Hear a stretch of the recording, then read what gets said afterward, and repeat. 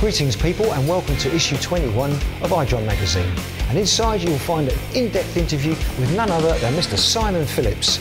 Yes, we finally managed to track him down and he's been telling us all about everything that he's been up to recently, and boy, let me tell you, that is quite a lot indeed. We also managed to catch up with Clutch's wonderful, groovesome player, Mr. Jean-Paul Gaster. A delightful man, just wants to talk drums all day, all night, and frankly, we'd be happy to still be sitting there with him now. But unfortunately, tour dates and all the rest of it meant that we can only spend about half an hour with him. That's the reality of things.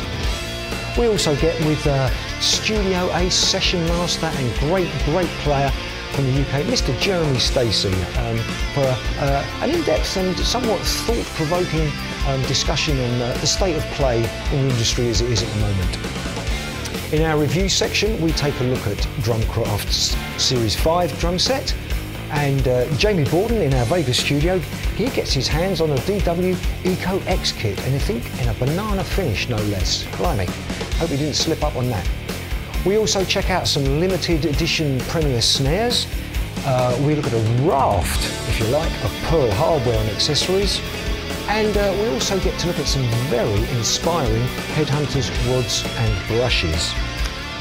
We also take a peek at some RhythmTech percussion accessories and little items that will liven up your kit and make you generally a more versatile player. Plus, of course, we've got our little accessories reviews, and of course, as with every issue, we have full tech sessions and a complete and utter and truly meaningful roundup of all the latest CDs, DVDs and books. That's it, enjoy issue 21 of iDrum magazine, my friends. That's it, enjoy.